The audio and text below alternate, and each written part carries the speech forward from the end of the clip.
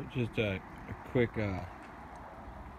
couple pointers on the matrix target if you're new to it. This is the center cell that I had until I've just shot that into confetti. I can pretty much push my whole hand through it, and you know, there's nothing left to that. I've been shooting that for like 4 months. That's been my center.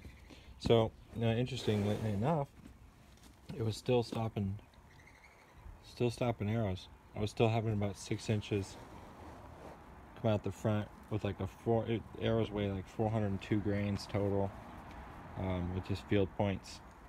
But you know, after a while, of course, they do break down. But that was actually still stopping arrows. I changed it because I don't use the point. I don't actually use the dots. I have them blacked out, and I just tape a center target on it.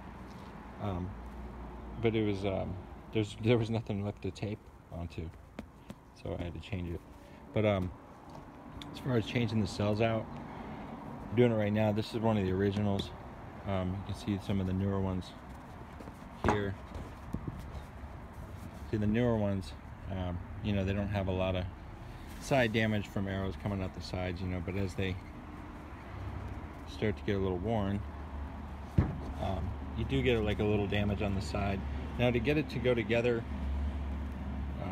real nice and tight again, what I do is I use a flap disc and, you know, shave up everything nice and pretty again so that it goes back together real clean. You can use a knife too. So the only thing I would recommend is shooting it from one side. This is an older cell that actually started to fail from shooting it from both sides. You can see it started to puncture out the back pretty quickly. So you see from one side, they last pretty much forever. Shooting from both sides, noticed not really so much. But yeah, so this is like 2 years old. This is 2 years old. So I'll just take a new cell, put it up somewhere out where it just barely get tagged up, and then take, you know, after time goes on and they start to get really hit, then use that as your center. And then you know, order a new one, put it on the outside again, and rotate them in like that. That's what I do. Works pretty well. But it's a great target. If you don't have, I'm using a welding table, but a concrete floor, anything flat.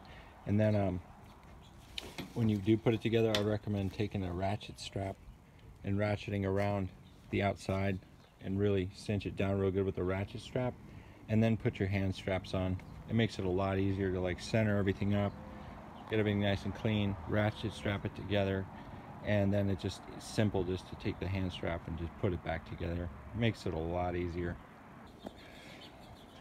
But yeah, that's I just noticed it causes a lot more damage to the side if you don't get it fit together real well.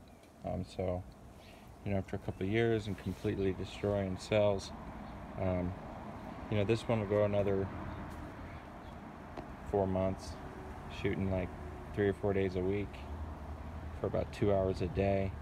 I don't know how many arrows that is, but a lot. So yeah, it fits together great. Like I say, I use a ratchet strap to take this and, you know, just put it in the center, guide everything straight, and then use the hand straps and finish it off, put the handle back on, and good to go.